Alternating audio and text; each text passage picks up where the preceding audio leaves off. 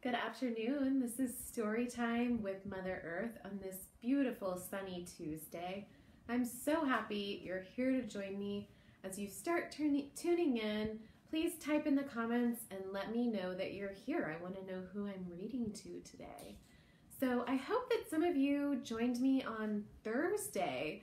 We did a super fun craft time. We made butterflies and flowers out of coffee filters, markers, and a little bit of water, and some pipe cleaners too. So we made these beautiful butterflies. I even made some after we finished the video. So these are my beautiful butterflies. I think I'm going to put a magnet on them and put them on my refrigerator. Isn't that fun? These are my beautiful butterflies. I'm showing you guys what we made last week while we wait for our friends to tune in for story time. I made 3 butterflies. I love this one because he's really colorful and it kind of looks like tie-dye. And then I also made these fun flowers, and I actually put them in a vase and it's sitting in my kitchen. So if you made butterflies and flowers last week, I would love for you to take a picture and post it in the comments and show me. I know some of you experimented with different types of paper and that may or may not have worked, but if you had to get inventive at your house, let me know what you tried and let me know how it worked. I would love to know what you did. Hi, Miss Holly. Well, we're gonna wait just another couple of seconds for people to tune in. I hope you'll join me on Thursday. We're going to be doing another fun craft that my friend Caroline told me about, and it's called nature painting. So we're gonna find things in our backyard and around the park, and we're going to create our own paintbrushes and see what kind of patterns they make on our paper. It could be twigs, leaves, flowers, whatever you find. We're going to make our own paintbrushes and paint with them. It will be so fun to see the shapes and patterns that nature can create. So if you're just tuning in, type in the comments and let me know that you're here. I'm gonna go ahead and get started on story time. Okay, so we're reading today, Where Does the Garbage Go? And I wanted to read this book because my dog Hank, who you've all got to meet, and he's sitting next to me. I'll show you. Hank can say hi when we're done with our video. But Hank loves to look out of the window and watch the garbage trucks and the recycling trucks go by. And I'm sure some of you do too. But when all of that's done, we need to know what happens to it and where does it go. Hi Oliver, I'm so glad you're joining us for story time. Do you love garbage trucks? I know that they're so fun to watch and it's so interesting to find out where they're going. So let's get started. Where Does the Garbage Go? By Paul Showers. He's the author. That means he wrote the book. Now this is kind of a big kid book, so you're gonna have to put your big kid listening ears on, okay? We're gonna learn lots of different exciting things. In school, we are learning about garbage. Last week, our teacher told us about the way things used to be. Do you think it used to be better or worse? Let's find out. So she wrote on the board, garbage. Where does it come from? Where does it go? She said there was a time when people who wanted to get rid of something just threw it into the garbage can. They threw in garbage like orange peels, chicken bones, the food they didn't eat. They threw in trash too. Empty bottles, tin cans, cardboard boxes, and old newspapers. Hi Kat and Kellen and Lena, we're reading about where garbage goes. When you put garbage and trash together, you call it waste. So they used to throw everything in the same bin and it went to the same place. Once a week, the waste was collected in trucks and taken out to the dump. In the dump, there were piles of garbage everywhere and all kinds of trash. Old tires, broken bottles, tin cans, old newspaper, broken chairs, and sofas. Now, we learned about this when we first started doing Mother Earth. What can you do with tin cans and old newspapers instead? What can we do with tin cans and old newspapers now? In summer, the garbage rotted and made a terrible stink. Rats came to eat it. Millions of flies buzzed around. The dump was a great big mess. Today, some towns still have dumps where they leave their garbage and trash. Sounds really smelly. Ooh. Hi, Miss Lisa. At one time, New York City used to use the ocean for its dump. It loaded its waste on flat boats called barges. Tugboats pulled the barges out to sea and the waste was dumped overboard. Most of the trash sank, but some of it floated. Often it floated right back to the beaches where people were swimming. Ugh!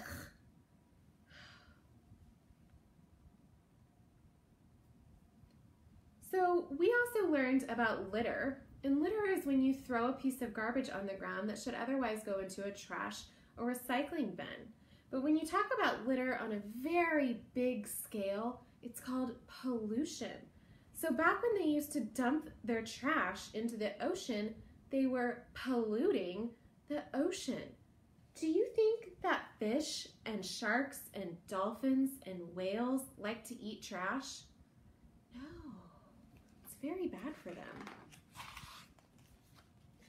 New York City doesn't throw its waste in the ocean anymore. Whew, that's good. It has a special kind of dump called a landfill. Other cities have landfills too. Our town has one, and our class went out and looked at it. A landfill is a busy place. Trucks bring in loads of waste from the city and dump it in big piles.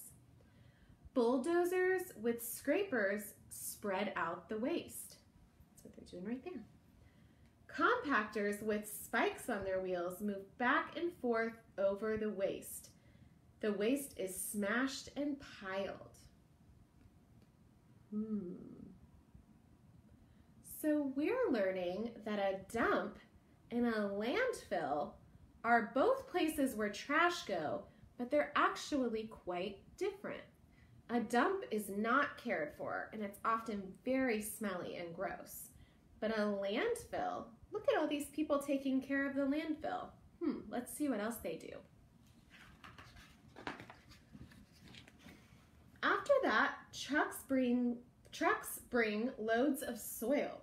The bulldozers and compactors spread the soil over the waste. The soil covers up everything. It keeps out rats and flies. Then the landfill is ready for more waste. Then comes more soil to cover it up, then more waste and more soil, layer after layer.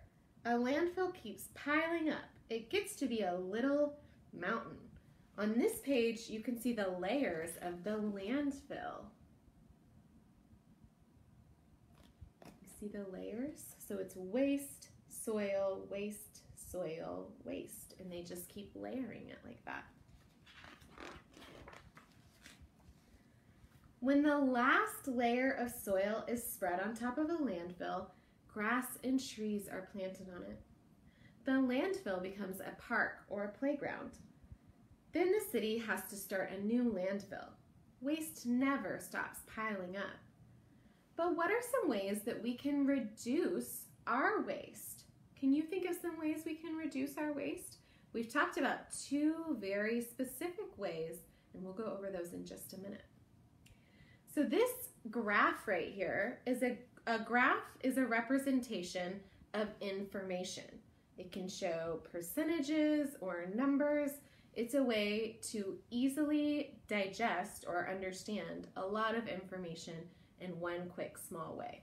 So this pie chart, this graph right here, shows us all of the different things that make up our landfill. So 50% is paper, 10% plastic, 13% food and yard waste. Can anybody think of what we can do with that food and yard waste? We learned about it a couple of weeks ago.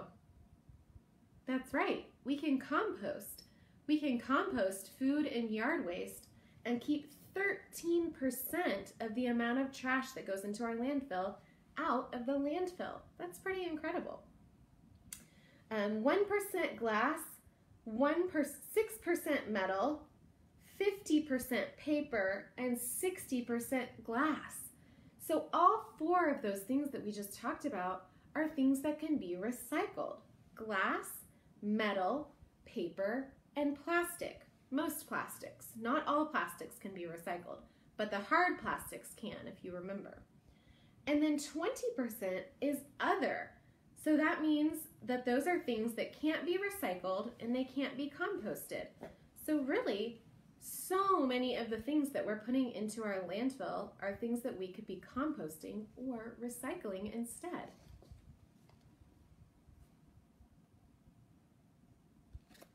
Wow. Some cities try to get rid of their waste by burning it. They build big furnaces called incinerators and burn garbage and trash in them. The heat is used to warm stores and offices. It is also used to make electricity. But incinerators don't get rid of everything. They simply turn the waste into ashes, and the ashes have to go to a landfill. Sometimes those ashes are toxic or harmful, and sometimes the smoke from the incinerator pollutes the air with harmful gases. Remember when we said pollute when we were talking about dumping the trash in the ocean? So these incinerators can sometimes pollute the air.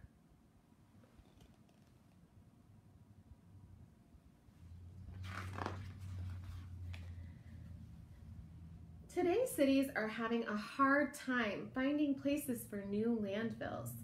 Waste keeps piling up. People keep throwing things away. They throw away too many things. Some of the things they throw away could be used over again. Each person in the United States creates about 4 pounds of trash every day. 4 pounds, that's a lot. Many cities are now trying something that is new for them. It's called recycling. Recycling means making trash into something new instead of throwing it away. Almost half of the trash we throw away could be recycled. Look for this symbol on glass, metal, and plastic containers that can be recycled. That's the recycling symbol, and that means that you can put it in your curbside recycling bin.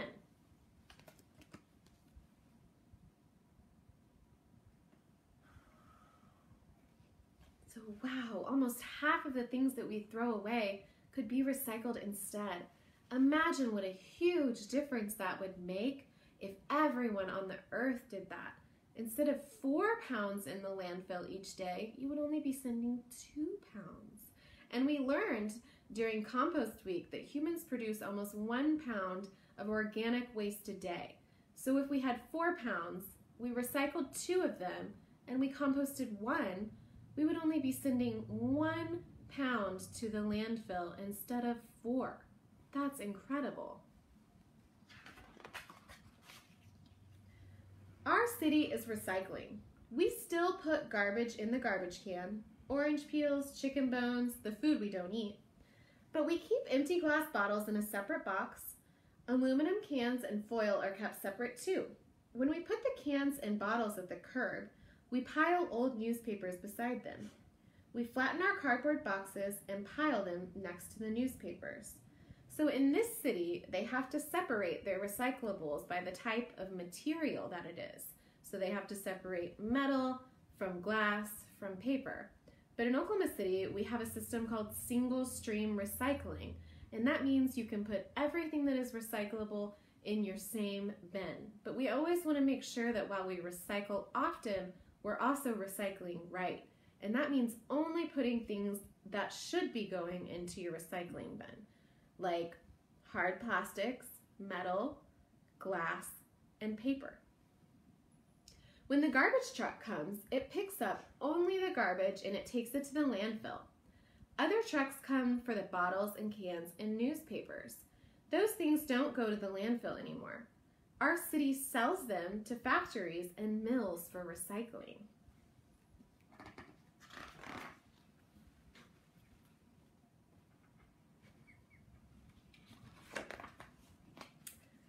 Paper mills chop up old newspapers and turn them into new paper. Did you know you can do that?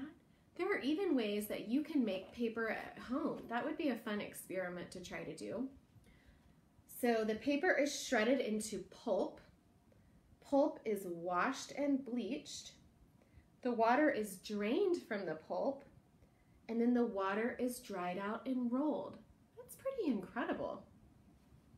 Aluminum factories take aluminum cans and foil and melt them into new cans and rolls of foil.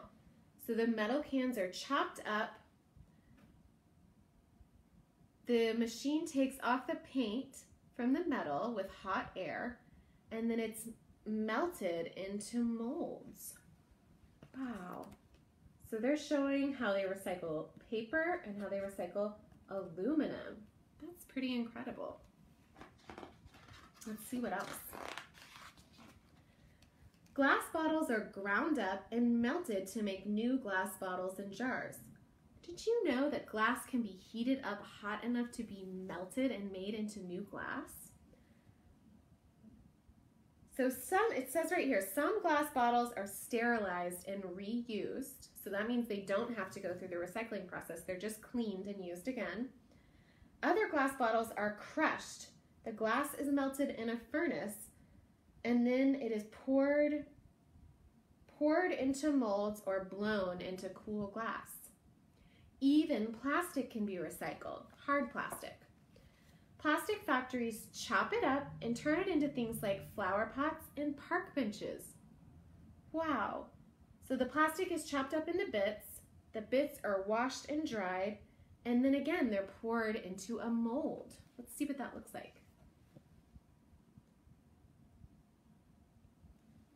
Wow, so right here we're recycling glass and plastic.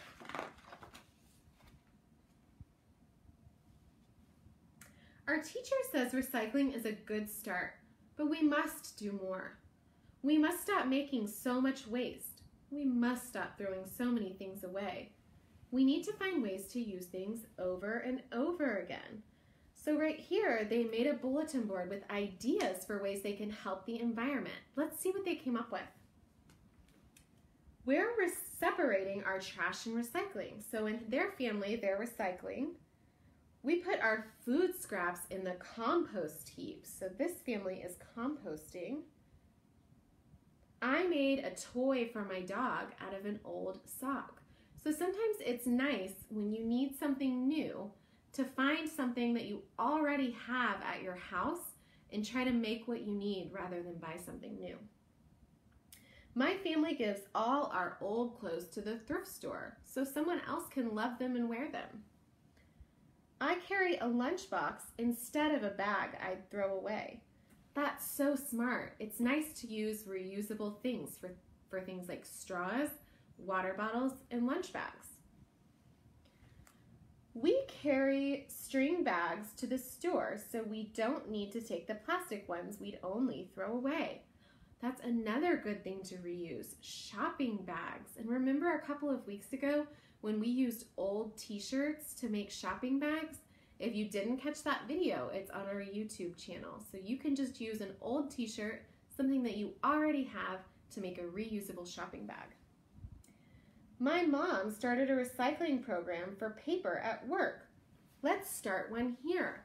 So sometimes it takes you taking the initiative and being the leader to start a recycling program in your school or work. And it can be a lot of work, but it's really rewarding once you get it done and you get everybody on board. That's what we have done at home. We used to bring our groceries home in paper and plastic bags. When we emptied the bags, we threw them in the garbage can. When we did that, we were just making more waste to pile up in a landfill. We have stopped doing that. Now we use string bags. They hang on the kitchen doorknob. When we go to the supermarket, we take our string bags and put our groceries in them.